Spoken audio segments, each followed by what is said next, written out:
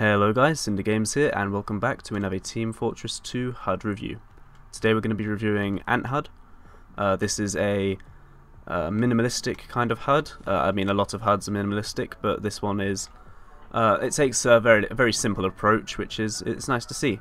Without wasting too much time, I know you just want to see the HUD.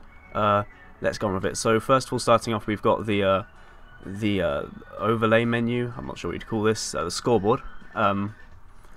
It like most HUDs, it just tells you what you need to do. As you can see in the bottom left, you've got your KD, and then you've got all of your more specifics along the bottom. Very nice and clear. I like the font with this HUD. You've got your class and your score and your ping and your name, and that's what you need really. You got the time, the map, the players, and obviously the team scores.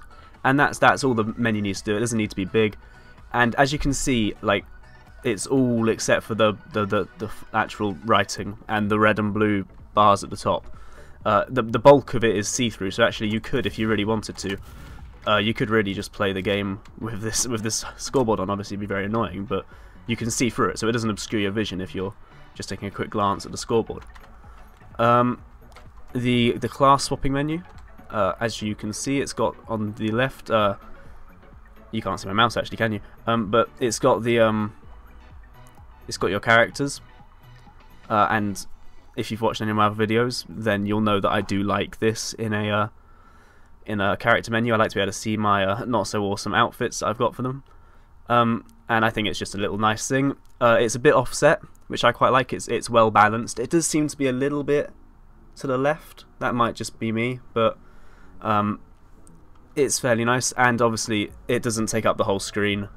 You can still see what you're doing. Yeah, and now for the team menu. The team menu, I'm not a massive fan of. I think it's too big. I think it should be much smaller, a bit like the class menu. I mean, obviously it's very obvious what you're doing, and you're not going to be swapping teams an awful lot, but I just think it takes up too much of the screen. It's ugly. Like, I've got, I don't know, I think at least the red and the blue actual words should be sort of in the middle of the boxes. They're too far out on the screen for me. But that's my personal opinion. I'm showing the HUD, but I'm also giving my opinion on it. That's why it's a review. So now let's go and look at some of the different classes. Okay, so we're going to start off here with the engineer. As you can see, you've got your metal in the bottom right, which is what you want. You've got your buildings on the left in a very clear format. They haven't got any stupid boxes around them. It's just what you need to see. The build menu is it's very clean, and it's once again it's transparent, so you can see through it, which I like. It's important. It's important to always be able to see what you're doing, or like what's going on around you in this game. So I like that about the build menu here. As you can see, you can see behind them, and obviously the destruction menu is very similar to the build menu. That's almost always the case with HUDs. But yeah, apart from that, I think the engineer HUD's very nice in this one. So moving on to medic.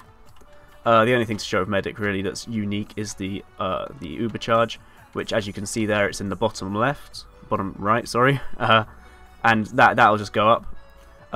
It's sort of a personal preferencing with medics, whether you want your uber charge there where your ammo is, or whether you want it sort of in the middle of the screen under the crosshair. Personally, I fall into the latter category. I'd rather have my uber charge visible at all times and with all weapons as well. Like, even if I've got the this thing out or whatever, I'd like to be able to, I guess you can with this, but with the Blutsorger, I'd like to be able to see my uber charge.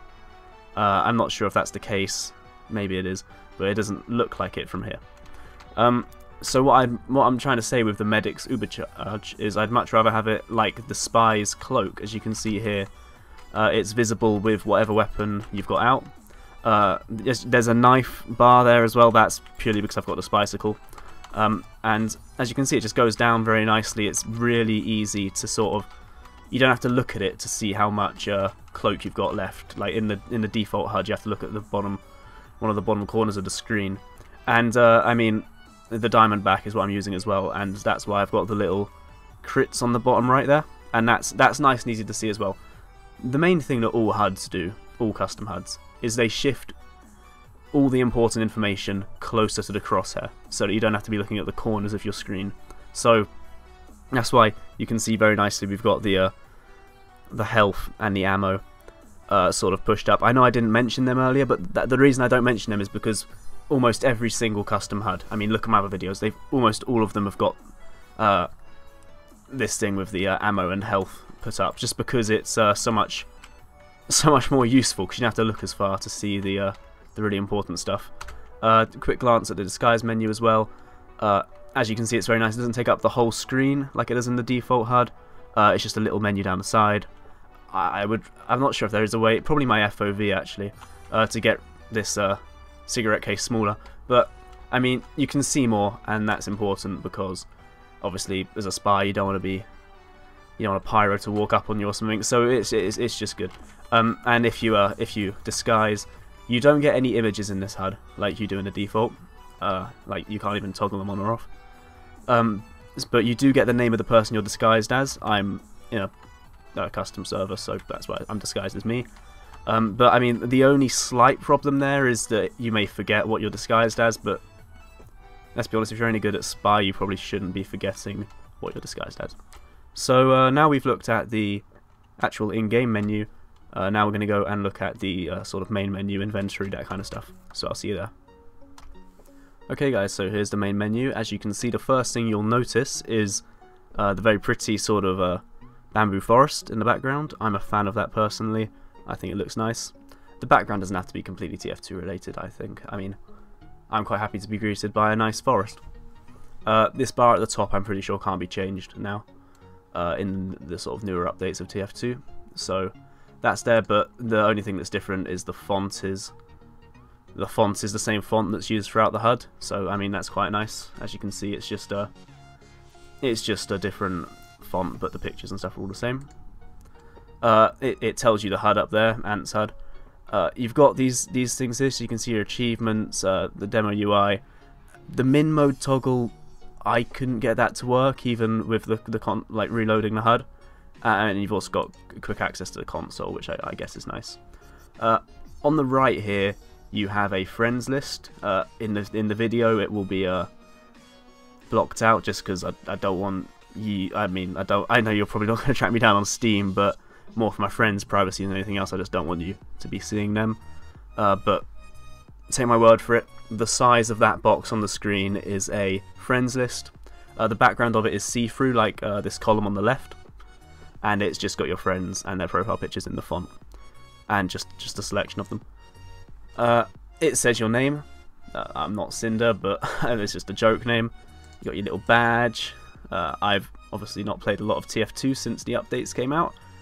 And now for the sort of main sub menu. So you got the Manco store. It's just the Manco store. There are hotkeys for all these menus, which is nice. So you got Q to go back. Going into the inventories, as you can see, you've got the basic pictures for your classes, which I mean, I guess is fine. They are a bit pixelated by this point in time, but that's not the HUD's fault. And you've got your other menus down here. So if we just go and look at the scout, for example, it's very nice. It's got the weapons on the left and your miscellaneous items on the right, and you can just move around your character here. So it's nice for seeing them from different angles, and you can also change the color if that's what you want. It's useful, and it's quite easy to use, and it's very clean, which I like. So that's good. Just going into the backpack quickly. As you can see, I've got a ton of crates. But yeah, it's got hotkeys, which I am a fan of. A and D means you can go very fast. You can like pick something up, for example, and flick through to go through the menus really quickly, and you can always hotkey out with Q. So I just like hotkeys. It makes it so much quicker just to go through menial stuff in TF2. I won't show you replays or the workshop, but the options menu, this thing I've said before, I'm pretty sure you can't change. But the advanced options is just in a nice little box, and it's just got all the stuff changed into the font again. I mean, that's really it for the UI. Like, you can't do a lot with the main menus. You can set them off to the side like this, which is nice, and you can change the colours, the background, the font, but you can't really change the hierarchy, if you know what I mean. You can't